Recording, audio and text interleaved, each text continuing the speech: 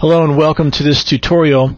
We are going to go over the process, the formulas of how to find the number of subnets when we subnet a classful network, and also how to find the number of valid hosts in each one of those subnets. Okay, so we've gone over these before in some of the other examples, but here we're just going to focus on these exclusively because they're both very important. So the idea is for you to walk away from this tutorial being able to use these formulas every time successfully. So speaking of the formulas, the first one, in order to determine the number of subnets, it's very simple. It's 2 to the power of the number of subnet bits in the subnet mask. Likewise, in order to find the number of valid hosts in each one of the subnets you're creating, the formula is 2 to the power of the number of host bits in the subnet mask minus 2. And we're subtracting the minus 2 at the end here, if you remember, because we have the network number that we don't assign, and we have the broadcast address, which does not get assigned to one single host. So when we say valid hosts, we really do mean the IP addresses in a subnet that we can actually allocate to endpoints, like a computer or a router. Alright, so let's run through a few examples. Okay, we're going to look at this network number, 192.168.1.0. And we're going to subnet it by applying the subnet mask 255.255.255.240. Now that's a /28 in prefix notation, and we know that because if we look at this subnet mask in binary, we can see there are 28 1 bits. Alright, so the first thing we want to do is ask ourselves a question. Namely, is this a class A, B, or C network? 192.168.1.0. Well, the answer is it's a class C network, and we know that by looking at the first octet. 192 falls within the class C network range. Now that's important because we know a class C network has a default subnet mask of 255.255.255.0, which means the first 3 octets are dedicated to the network portion. And we know in subnetting, the network portion never changes. Well, it's good to establish that because when we want to find out the number of subnets we can create with this new subnet mask, the formula requires us 2 to the power of what?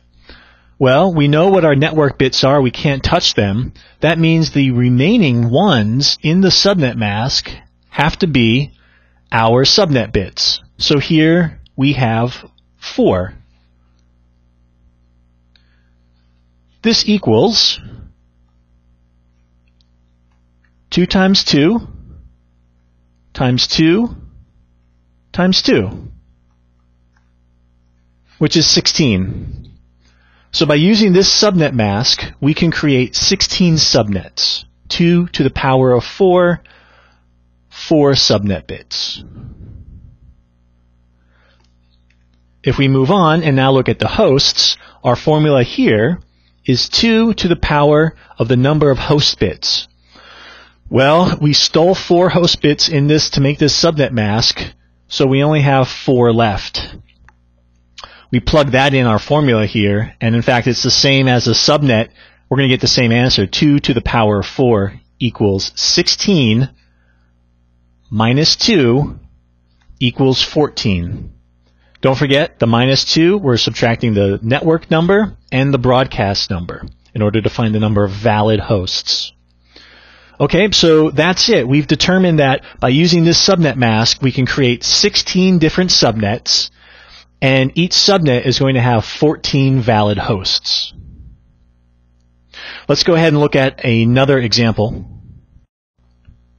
Here we're going to look at 150.150.0.0. That is our network number, and the subnet mask we're going to apply to it is here, 255.255.255.252, which is known in prefix notation as a /30 because we're adding up all the 1 bits in the subnet mask, and there are 30 of them. So just like we did last time, let's go ahead and ask ourselves a question. Is 150.150 a Class A Class B, or C network? The answer is going to be Class B, because 150 falls within the range of the Class B networks. That tells us that the first 2 octets are dedicated to the network portion and will not be changed. So when we go ahead and try to figure out the number of subnets we can create, we need to know the number of subnet bits. Well, the remaining subnet bits in this mask are the 1s, and we can see it is all of these.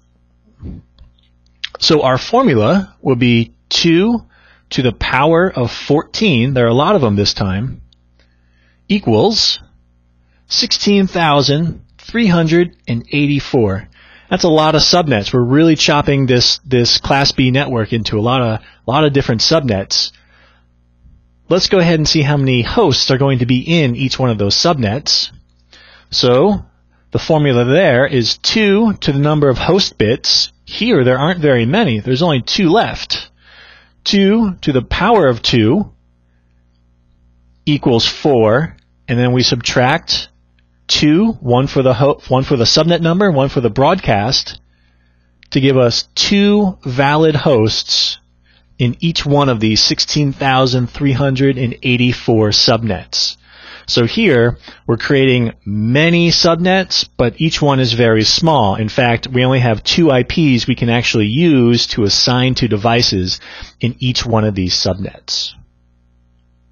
Okay, and so that is the approach you can take in order to answer these 2 questions whenever you're looking at a classful network and you are going to apply a subnet mask to it in order to then find out how many subnets you're actually going to create and then how big each subnet is going to be. In other words, how many hosts will be in each one. Okay, well, to summarize, we really just looked at these 2 formulas, and they're very useful in order to answer the questions, how many subnets are you creating, and how many valid hosts will be in each one. So, focus on these in practice. Write out some network numbers. You can choose them randomly. Choose 1 or 2 Class A's, B's, and C's, and then choose a couple different subnet masks like we did, and then just walk through the process of each one. Determine the network bits, determine the subnet bits, and then determine the host bits. As long as you know those three pieces of information, you can use these formulas rather easily in order to answer these questions. Okay? So that is it. That is how to find the number of subnets and the number of valid hosts per subnet. Keep practicing, and thanks for watching.